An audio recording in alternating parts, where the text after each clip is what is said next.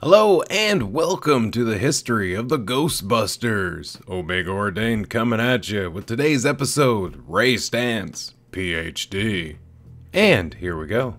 Dr. Raymond Ray Stantz was one of the original Ghostbusters and was one of the most devoted to the pursuit of studying the paranormal. He appears in all major forms of the Ghostbuster franchise, however, like Peter and Winston, was a guest star on Extreme Ghostbusters. Ray's devotion to the company was obvious when he mortgaged the house his parents had left to him to provide the capital to begin Ghostbusters Inc. Ray was also a handyman and largely responsible for the repair and modifications of the Ecto-1. He wasn't particularly religious, but did seem to believe in a spiritual realm of sorts. In the video game, it is shown that he believes in a concept of a soul. He also states that he has played a game entitled Ghost and Gargoyles while in the seminary, indicating that he may have at one time considered becoming a clergyman. Ray is regarded by Peter as the heart of the Ghostbusters. Indeed, Ray displays a level of excitement when it comes to ghostbusting and the paranormal science in general unmatched by any of his colleagues. Ray is generally the most positive of the group.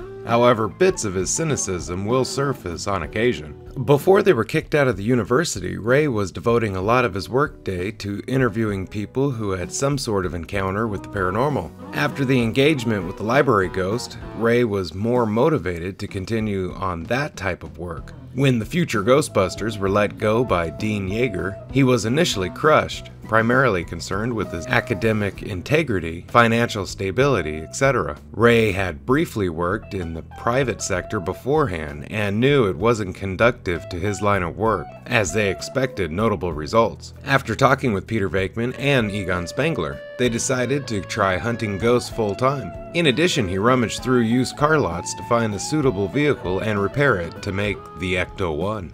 Dr. Stantz also has the distinction of being the first Ghostbuster to meet Slimer. He then went on proton blasting after his call for assistance was unheard by Venkman.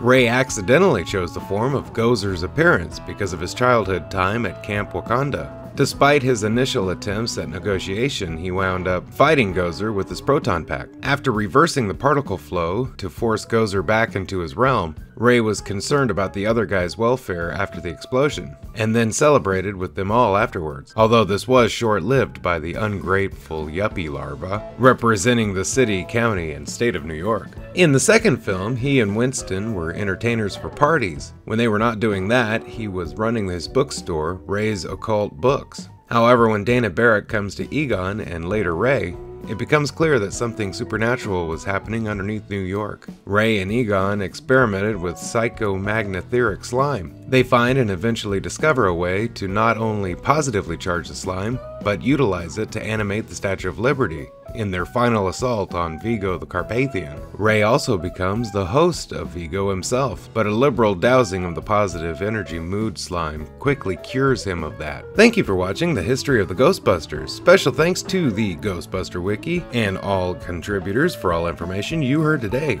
Very special thanks to my Patreons and to Royalty Free Tube for this fantastic background. Please don't forget to like, share, subscribe, leave a comment, ring the bell, join the channel, join us on Patreon. Do whatever you can do to help the channel grow. We appreciate it and thank you. Have a great day. Bye-bye.